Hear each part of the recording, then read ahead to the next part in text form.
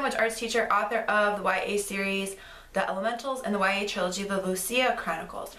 This is a YA book review of The Game of Love and Death by Martha Brockenbrough.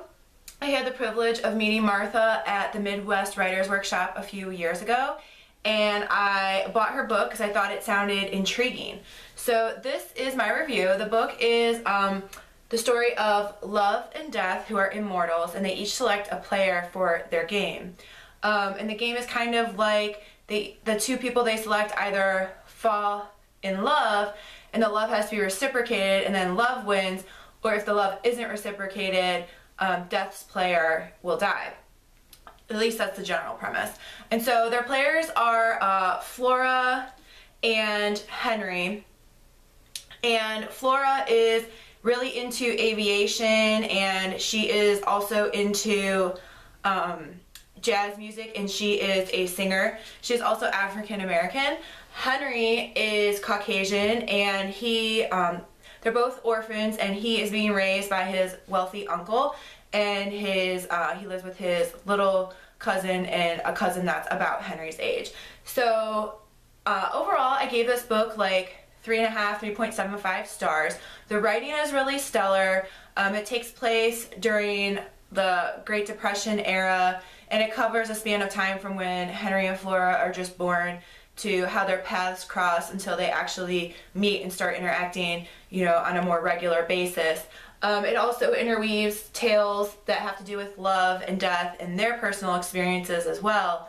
There's a lot going on in here, which is why I detracted a star, or like a star and a half, is because I felt like it was trying to be too many things at once.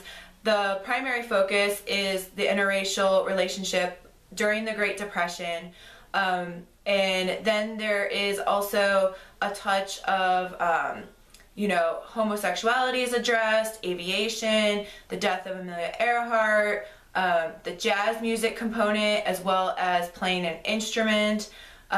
There's also dealing with the actual life path of love and death, and then there is Hoovervilles are mentioned, and there's just a lot of topics covered and crammed into a not really super long book.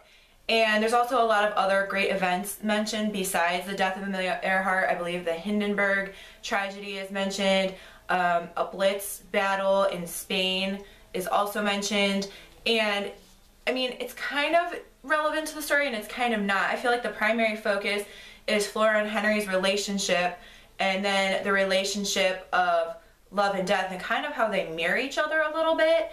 But sometimes it just felt like there was too much going on and it detracted a little bit from the heart of the story. If you're looking for a diverse read, then this is definitely the one for you. If you're a fan of music, it's also, the music kind of plays more of a role a little bit at the heart of the story than the aviation. So that is, you know, an interesting component that is woven throughout the entire tale.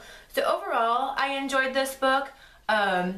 But I thought sometimes it was just trying too hard to be too many things, and that it detracted from the heart of the story at times. So overall, if you're looking for a diverse read, then you should check out The Game of Love and Death. In the meanwhile, happy reading and happy writing.